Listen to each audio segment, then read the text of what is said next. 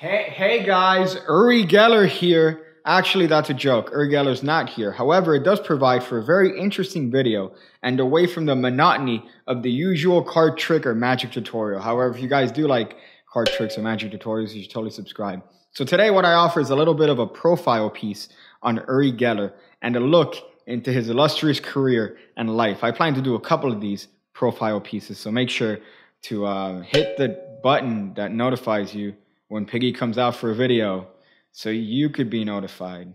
So without further ado, we should get right into the profile piece. So one of those vlogger transitions.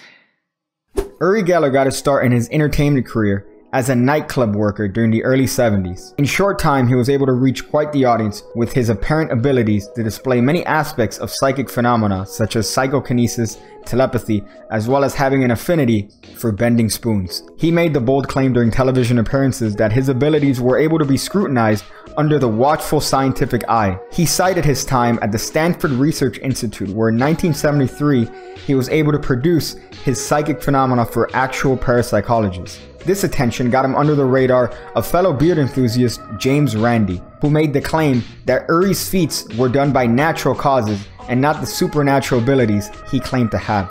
One of his more notorious television appearances was on The Tonight Show starring Johnny Carson, where Johnny had previously contacted Randy to make sure that Geller had no idea that he was going to be asked to perform his feats. Also, to ensure that Geller had no access to any of the props beforehand, as to eliminate any possibility of cheating. And I'd like you to take your own pace when you feel like you want to try anything. Right. Do you want to try that particular experiment first? When I'll feel free. When Okay? you Sure.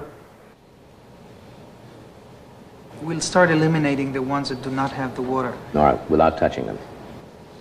He is really suspicious, you know. Yes.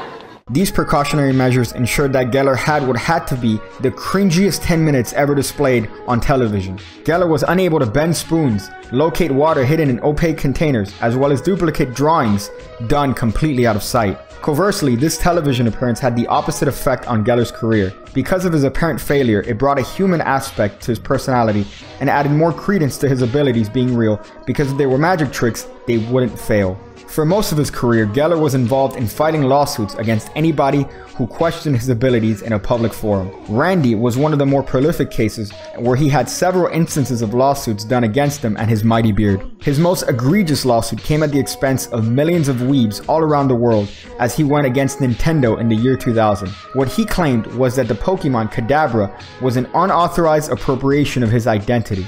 He claimed that Kadabra was obviously made to poke fun at him because he had psychic powers and can bend spoons. Geller also went as far as noting that the lightning patterns on Kadabra were an obvious allusion to Nazi Germany.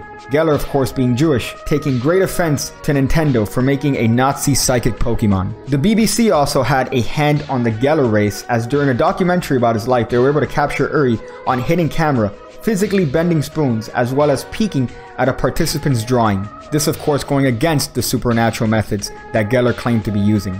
As early as 2008, during an interview with Magisch Welt, Germany's longest running independent magic magazine, Geller claimed, "I will no longer say I have supernatural powers.